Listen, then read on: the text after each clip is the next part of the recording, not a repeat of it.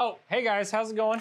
Nathan back inside in the BCA conference room here. We're gonna talk about a couple of Cerakote and powder coat options we got for you guys today, okay?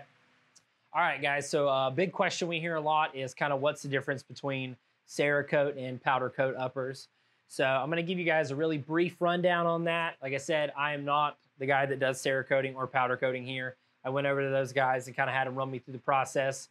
Quick, elementary, down and dirty. Cerakote uppers. This is a Sig Pink Cerakote upper. They essentially are going to take this particular Cerakote colored paint and they're going to put it on the upper and then they're going to put it in the oven and bake it. A really big giant oven back there that we can hang all the uppers in and they can bake.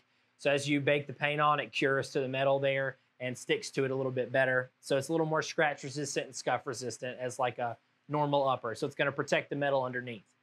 The other option that we have is powder coating. Like I said, this is a very down and dirty explanation. Try not to criticize me too hard on that because I got a pretty quick rundown. The powder coating is essentially a powdered paint is electromagnetically placed against the metal, and that's how it sticks to it. And then once they place that powder on there with that electromagnetic gun, as I was described to me, they put it in that same oven and bake it again to kind of cure the metal to it, okay? The guys in the back actually like the powder coat a little bit better. They think it is a lot more scratch resistant and will hold up a little bit better than the Cerakote. Both of them obviously are going to protect the metal because it's an extra coating on top, but they think that the powder coat eventually held up to wear and tear a little bit better than the Cerakote. But they enjoy making both of them, and they are always back there playing around, making new colors, trying out new things for us. So we're going to run through these colors real quick and kind of show you a couple of differences and some of the fit and finish on them, okay? So up first, we have the sky blue. This is the sky blue powder coat upper, okay? Pretty glossy finish, all right? You can see that there. It looks very similar to the robin's egg blue. Colors are a little bit different though, but this is just the powder coat option instead of the Cerakote option there, okay? So there's that sky blue, all right? This is a pretty popular one we've been selling for a little while now. This is the hammered copper powder coat. It's kind of got like a black and a bronze mixture throughout. This has been pretty popular. A lot of people really like this. It's kind of like a little bit of a textured finish. It's not super glossy, but it still does have a decent shine to it, okay? So that's a pretty cool fit and finish there. Dig that. Hammered copper. If you're looking for a relatively rough, gritty finish, this is super grip green. It's a little bit lighter than the olive drab color, that OD green that we have in Cerakote, but this is going to be a powder coat option, and it is called Super Grip Green. Still pretty glossy color on top, but pretty rough texture. I'm going to get that a little bit closer for you guys there. A little bit of a rough, grippy texture there. Everybody's pretty familiar with the Stormtrooper White. We did a giveaway with that. This is the powder coat version of that, okay? So this is the powder coat white version. May come up with a different name than the Stormtrooper just to kind of distinguish between the Cerakote and the powder coat. But for right now, powder coat white, still pretty glossy color, but it's not very smooth. It's got a little bit of a grip to it, just a little bit less than maybe the sky blue or this pink here. Just not quite as smooth of a rail there for the powder coat white. This is the only Cerakote option that we have right now for the video. We're going to be doing some other stuff, getting some other stock back up, but this is a Cerakote Sig Pink, okay? And is compared to like the white one, for example, this is a lot smoother, okay? This is a little bit of a rougher finish.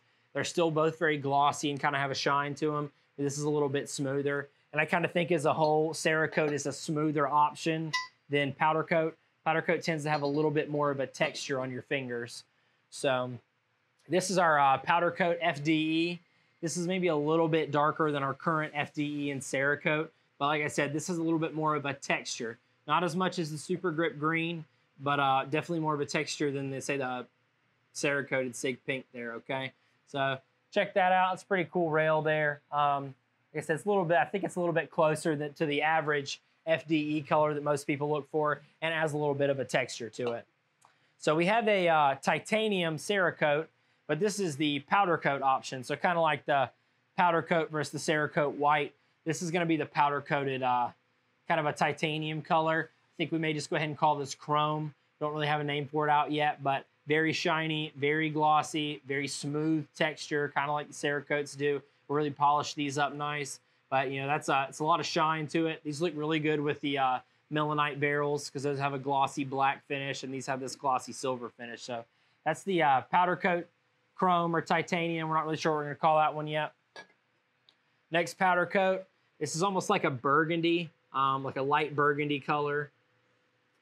Pretty cool. These look decent with the parkerized finishes on them, and they look really good with the stainless steel. Kind of show you that right there. Stainless steel barrel with this. Like I said, this is like a burgundy color mixed with that red in there, but that's pretty cool. Show you that up close there. Nice burgundy color. Got this pretty cool looking blue. It's almost like a magnetic color. And kind of show you this on top with the sky blue there. But very reflective, very smooth, very glossy finish. Okay, on that. But it's like a dark blue color. We're working on a name for that as well. But also very cool. And this is what we're gonna need you guys' help with. Okay, so these 4 options here are brand new, and we're gonna be doing like a YouTube poll in the comments for you guys. So we really need you guys to watch the video and participate. This color right here, we're gonna be taking we're gonna get some hints from you guys. What would you guys call this color if you had to name it? It's like a bluish green with reflective paint flecks throughout of it, okay? On this stainless steel barrel. So I'm gonna get that pretty close, let you guys see that. Like I said, it's like a bluish green with like reflective paint inside of it. Very cool color. Really been digging playing with this upper, but this is actually on a 6.5 Grendel stainless steel barrel. Might do a giveaway with this soon, but we need you guys' help. We want to know what you want to call this. If you had to name this color for our website, what would you call it? Comment down below. Tell us what you think. Tell your friends to watch the video and comment too. If they really liked your name, like the comment or comment on top of yours for that name, and we'll see if we can't come up with a good name for this powder coat color here. So every single one of these colors is going to be powder coat except for the pink. This is Cerakote, but all of them really have a certain texture and finish to them. So we really kind of want to highlight some of that and the whole process as a whole. So if you guys have any questions, please comment down below. Let us know what you want us to call this color here. And I hope you guys enjoy the video. On to the next one. Stay safe, stay healthy out there, guys, okay?